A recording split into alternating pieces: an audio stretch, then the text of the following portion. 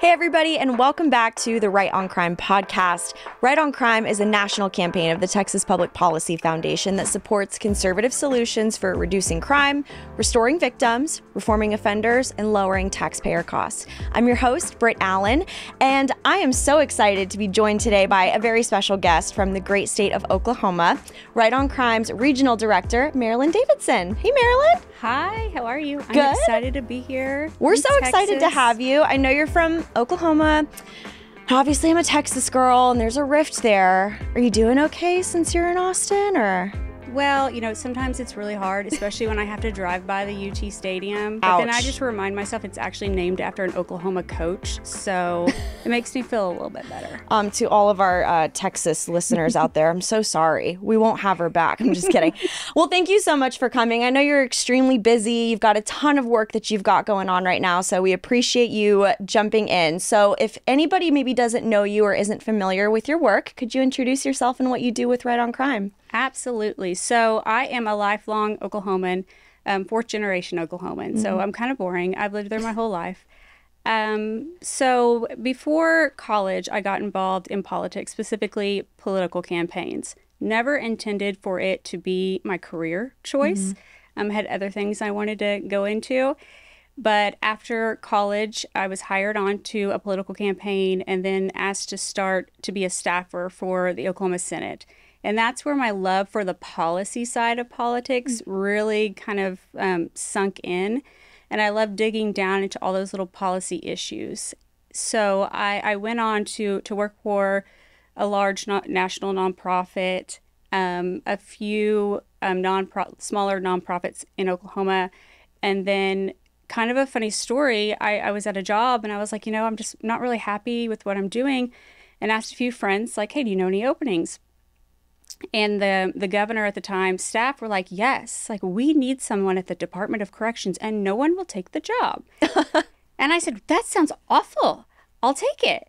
So I went in and I was like, I'm just going to work here for a few years, you know, I'm going to be my sights on other things, and ended up absolutely loving it.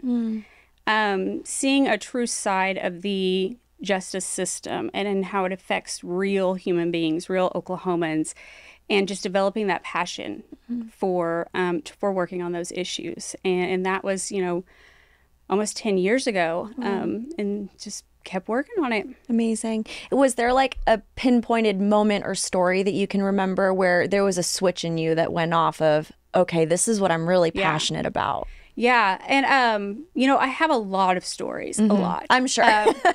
But one that sticks out in my head, the very first time I was taken on a prison tour, and it was at a female prison. And I walked into one of the housing units, and I stopped, and they were fixing each other's hair, you know, sitting on the bunk, like just chatting. And I looked at the person with me and I said, oh my gosh, if you just changed their clothes, these could all be my sorority sisters from college.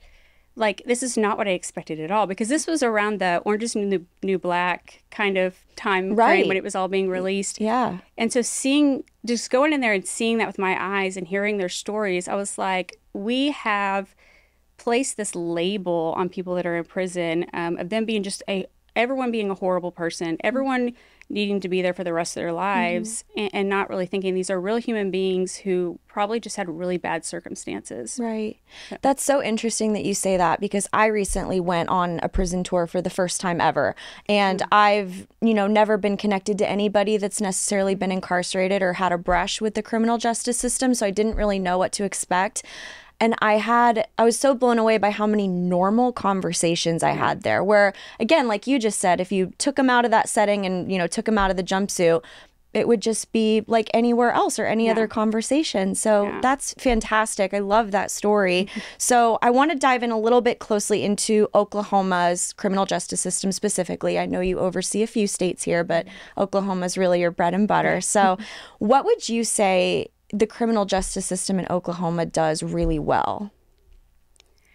So over the past several years, we have kind of addressed some of that low-hanging fruit with our system. Those things that were putting people in prison for way too long, or maybe certain crimes that were on the books that were kind of outdated, that we need to adjust the way that we address them. So we really dove in head first and did a really good job of removing all of that low-hanging fruit, so we could focus more on the real detailed issues that are driving our prison population. So, everyone always talks about the front door and the back door. So, we can now focus on the front door. Why are so many people coming in, and can we prevent that? If we're pushing them out the back door, what are we doing to make sure that they don't come back in eventually? Right.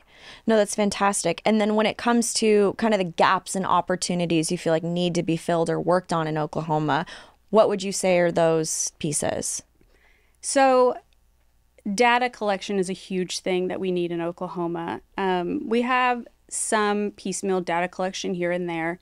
So we've been making decisions based on, either incomplete data or no data at all. And so there's an opportunity for us to increase how we are collecting data, how we're using data, so that we know when we're going and pushing a policy, the true effect it's going to have all across the system. Right. So that's one really big thing. Another thing that gets preached a lot, but not really a lot done, is our treatment options in Oklahoma. And increasing the investment in providing more behavioral health services to people, and not waiting until they're in prison, but like cutting it off when we very first identify that they need some help. Yeah. And what would you say to somebody who maybe looks at something like providing those types of assistances and saying maybe that's, soft on crime or a waste of taxpayer money? So, we do hear that a lot, and I think it boils down to people's just misunderstanding of why some people commit crimes. Right. Some people commit crimes because they are just truly not great people, and they don't have the moral compass or whatever, and jails, prisons were built for those people. Some people commit crimes because there are underlying mental health or substance abuse issues that they're dealing with that lead to them committing that crime. And should we punish them for having these diseases, because they are diseases, or should we help them overcome them? When I would meet people in prison and they would tell me their stories, there were some people that would tell me the way that they were raised. And it being so different from the way I was raised. My grandmother taught me how to make a pumpkin pie. This other girl told me her grandmother taught her how to make meth. Well, when you're 13 years old and grandma's in the kitchen teaching you how to make meth, she's not being set up for success. And the state, I feel like, failed her by not providing any resources for her prior to her being incarcerated. Now, after she got incarcerated, she was put into a program for women in the Tulsa area that really helped her and changed her life. But I remember her looking at me and saying, if someone would have cared this much before, I would have never ended up in prison in the first place. Wow. So that's a really powerful testimony, and just makes so much sense also in terms of recidivism rates. Yeah. So that's fantastic. And then I want to move in a little bit to your upcoming legislative session, which begins in February, I believe. Yes. So tell me a little bit about what your goals and hopes for that upcoming session looks like. Yeah, and there's not a ton of policy that we're going to be really filing or pushing with Right on Crime. We do have a cleanup bill with our clean slate legislation we passed a few years ago, just to try and help with the implementation of that. Right. We're going to be doing obviously some watching of some other issues to make sure there's nowhere where we need to provide support or maybe head off something that could potentially be bad. One of my biggest focuses is reframing how lawmakers look at the reforms that we're working on, and really talking about the way that we're communicating with them and helping them understand what's really going on in our state and why things are the way that they are. Yeah. No, that's great. And then I have a few outgoing questions that I'd love to pick your brain about. So criminal justice, while we have a lot of fun on our team, I think that there are some times where maybe it can feel a little bit depressing and a little bit, negative, I guess, in a sense. So what would make you feel optimistic that if not your state, our country is maybe at least headed in the right direction in terms of a more effective criminal justice system? And I think it's changing those attitudes and our feeling towards it, of changing the attitude of I'm mad at you, I'm going to throw you in prison, towards we are sympathetic to your issues and we want to help in any way that we can. Yeah. And so I think that would make me feel a lot better with the way that we're going. I don't like for us to treat people like they're disposable, because they're not. They're still human beings. And you never know, like I said, with the story of some of the people that I've met, you never know what's gone on before they've gotten to where they are. And so I think that would make me feel a little bit more optimistic about where we're going. I would also love to see lawmakers take a more thoughtful approach and less of just this knee-jerk reaction to really bad circumstances. But looking at an approach that's actually going to make real change and prevent real crimes from happening and protect the citizens of Oklahoma. So, Marilyn, I know that you have a lot of experience, with the prison system and know a lot about that. So talk to me a little bit about, because it sounds like there was a statistic at some point where Oklahoma had like the highest incarceration rate in the nation. Can you tell me a little bit about that and kind of how you guys have worked to reform that? Yeah, so at one time per capita, we had the highest incarceration rate in the world compared to anyone, and especially with women. Now, we have been kind of going back and forth between number 2 and number 3 lately. We had our commutation project, which was the largest one-day release of people from prison ever through a commutation that was started with Governor Mary Fallin, and then it was our current governor, Governor Kevin Stitt, who signed those. And like I said earlier, really addressing some of those low-hanging fruit issues. There were crimes that we were putting people in prison for that maybe at one point it was appropriate to handle them that way, but now not so much. So we have reclassified those as misdemeanors, and that's helped reduce our prison population, helping people understand the importance of alternatives to incarceration and how can we utilize those more. We've had a lot of private philanthropy put in towards these alternatives and trying to divert people from our prisons. That's helped with our numbers. Unfortunately, we're hearing that our numbers are starting to go back a little bit.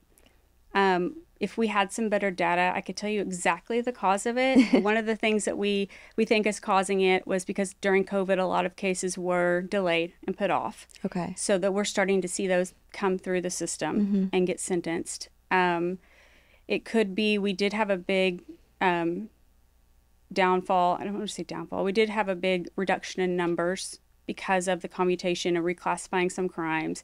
So we might just be kind of evening out after that. We don't really know. Okay. But so we are looking to address that and how we can continue to keep our numbers at something that's manageable, but also protecting public safety and looking at our crime rates. Our crime rates have dropped in Oklahoma. You hear this narrative that crime's up all over the country, and in fact, crime rates have dropped. And there's some areas where crime rates have increased, but overall they've gotten lower and we're having less people booked into prison. However, the length of sentences is increasing. Okay. So there's no scientific data that shows a longer prison sentence is going to make any kind of effect on your crime rate. People who commit crimes, they might know the sentence length, they might not, but that's not going to deter them from committing that crime. Sure. So I think that thoughtful ways on handling crime, preventing crime that don't include just automatically increasing our sentences need to be explored. Yeah. And I think it'd be really easy for maybe someone to listen to this podcast and say that, making sentences shorter rather than longer is a soft on crime approach. So, which is not necessarily the case. So can you speak a little bit to how in turn that we can also be protecting victims and making sure that they see justice? Yeah. So one frustrating thing I see a lot are victims that they think someone's going to get a certain sentence and they actually serve another one. So I think giving victims more reassurance in knowing how long the person's going to be put into prison, or having a better idea of how someone's going to be actually punished is a really good idea, is important. Also, we're not doing anyone any good if we are not making sure that person is released from prison, prepared to go back into the community and not re-victimize someone else. Right. to make it safer for everyone else. And you know, I see times when a truly heinous criminal could get 5 years in prison, and someone who maybe committed a property crime gets 20. So where are we safer? Are we safer with that truly heinous person out in the community, or the property crime person out in the community? And that's very frustrating to me, especially, you know, looking at when victims are victimized, they expect to see justice, and then that's not justice. And I also like to tell people, like, at Right on Crime, we really truly do care about victims, because most of us have actually been victims of crime or have family members who've been victims of crime. So it's really important for us to get it right, because we want those victims to have some comfort and knowing the system is going to work the way that it should. Yeah. That's such a smart approach to all of it. And it makes so much sense, especially when you put it in the sense of someone gets out of prison, because mostly they are going to get out of prison at some point. So making sure that they are going to be in society and not re-victimize people. So on a little bit of an offhand tangent, I want to talk a little bit about clean slate laws, because I feel like that's something you know a lot about. So can you tell us a little bit about what that means and what the value is there? So a few years ago, Oklahoma passed what is called the Clean Slate Law in the state of Oklahoma, which automates the expungement of records for someone. It didn't change who qualifies. It didn't change really much of the process in general. It just took it from a paper-based process to a computer-based process, which puts people through much quicker. It also, there are people who maybe didn't realize that they qualify for an expungement who will be put through. It saves people money, because right now with the paper process, you have to hire an attorney, go through all these steps, and it can get very costly. So for those that it was cost prohibitive, this will help them out as well. And we're putting more people out there that are eligible for jobs in Oklahoma, which I like. We're changing generational changes to families of someone that has more opportunities, especially as far as like where they go live and things like that. So it's really important changes. We were really fortunate to have Representative Nicole Miller and Senator Adam Pugh take on those efforts with us. This year, we're actually filing additional language to that. We've been working with the OSBI, the Oklahoma State Bureau of Investigation, on the implementation plan for that, and seeing where there's some barriers that we didn't think about the first round. So we do have language that's going to help simplify it, clarify some things before it actually gets fully implemented for the community. Yeah, that's great. And then maybe for someone who's watching this and is very passionate about criminal justice, but maybe isn't in the legislature or doesn't work for a Right on Crime, how would you recommend that somebody get involved, join the fight in making our criminal justice system better and more fair? Yeah, there's tons of groups working in the state of Oklahoma on these types of issues. Right on Crime, we have our website you can go to. My contact information is on there. So they can certainly get in touch with our organization. And if there's not a way that I can directly plug them in, like I said, there's so many other groups working on issues that I guarantee you I can find somewhere to direct you towards and get you plugged into what's going on. That's so great, because I know you're really busy, but we're a very reachable team here because we really care about the issues that we're fighting for. And then my last question is, if people want to keep up with you and the work that you're doing in Oklahoma and for Right on Crime, where can they find you? So I'm on Twitter, X, what are we calling it now? I'm still saying Twitter firmly, but formerly referred to as Twitter, at Marilyn Davidson. I try and post a lot of policy updates and issues on there during session, more so than any other tool that I use. Yeah, that's great. So, well, Marilyn, thank you so much for taking time to join us today. We're so glad you're here in the great state of Texas. I'm sure you can't wait to get home, but we're happy that you were here. Well, thank you for having me. Absolutely. And thank you guys so much for joining us at the Right on Crime podcast. To find out more about these issues, you can visit our website at rightoncrime.com. Until then, see you next time.